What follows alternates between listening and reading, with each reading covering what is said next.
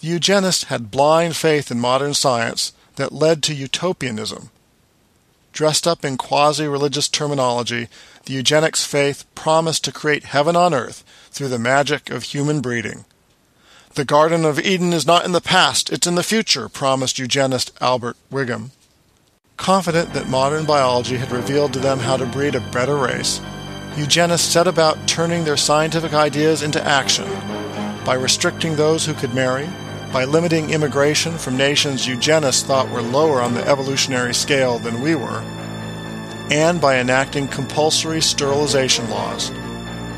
By the early 1930s, 30 states had enacted such laws, and eugenists were marketing forced sterilization as the solution to what they depicted as a looming welfare crisis. In a 1926 speech at Vassar College promoting sterilization, Planned Parenthood founder Margaret Sanger spoke in near-apocalyptic terms about the ruinous cost to taxpayers of welfare spending to care for defectives. In 1923, over $9 billion were spent on state and federal charities for the care and maintenance and perpetuation of these undesirables. Year by year, their numbers are mounting. Year by year, their cost is increasing. Huge sums, yes, vast fortunes are expended on these, while the normal parents and their children are compelled to shift for themselves and compete with each other. The American public is taxed, heavily taxed, to maintain an increasing race of morons, which threatens the very foundations of our civilization. Our eyes should be opened to the terrific cost to the community of this dead weight of human waste.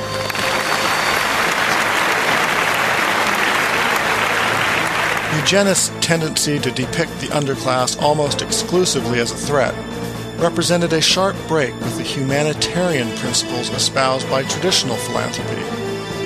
Heavily influenced by Judeo-Christian idealism, traditional welfare workers viewed those at the bottom of the social ladder as fellow human beings worthy of sympathy, mercy, care, and exhortation.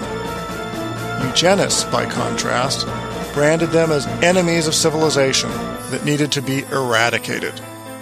Despite asides that sterilization would be good for presumed defectives as well as for society, the eugenist harsh rhetoric clearly dehumanized the poor, most of whom were labeled as feeble-minded or otherwise subhuman.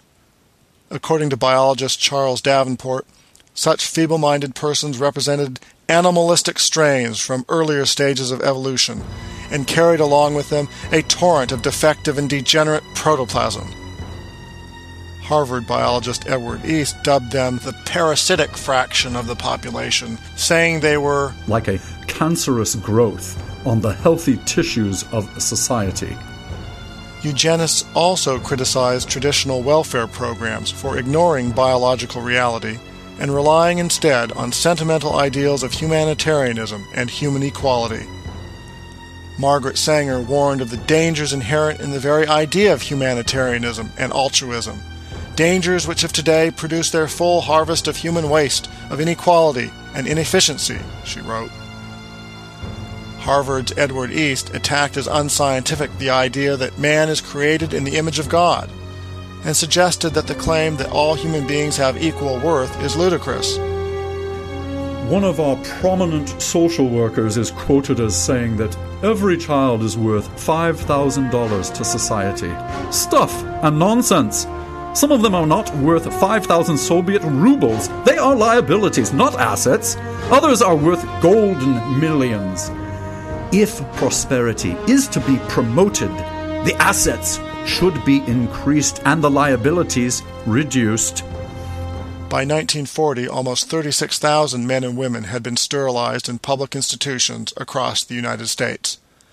Nearly half of the operations occurred in California, which performed more than 14,000 sterilizations. Next in line was Virginia, which sterilized nearly 4,000 people. 7 other states performed more than 1,000 sterilizations each.